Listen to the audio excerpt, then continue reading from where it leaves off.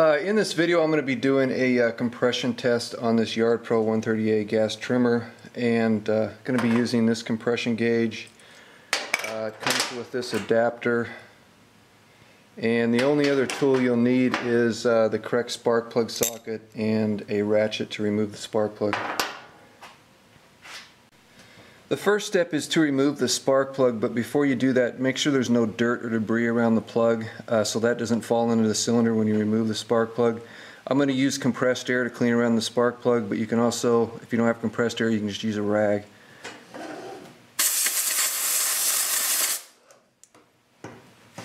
Next, remove the plug.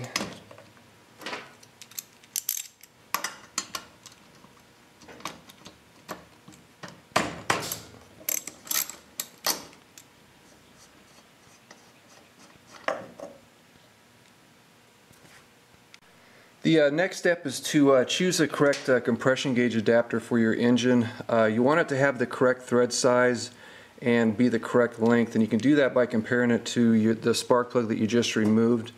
You want the adapter thread length to be either equal or shorter than the threads on your spark plug, and be the same, the correct size. You can see here that this adapter is obviously too long, and this adapter here at the end is just right. It's the same size threads, and it's shorter than the threads on my spark plug, so I know that this adapter isn't going to hit the piston when I insert it or screw it into the engine.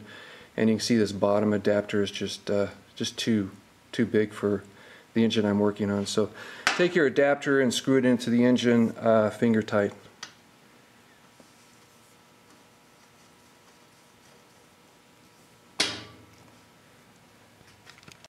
Now, if you have a compression gauge like mine, attach the compression gauge to the adapter you just inserted into the engine.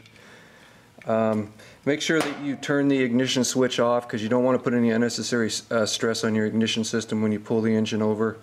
Grab your throttle, open it up all the way. You want your engine to breathe as much as possible when you're doing this test. And I'm going to pull the engine over, or turn the engine over until this gauge stops moving.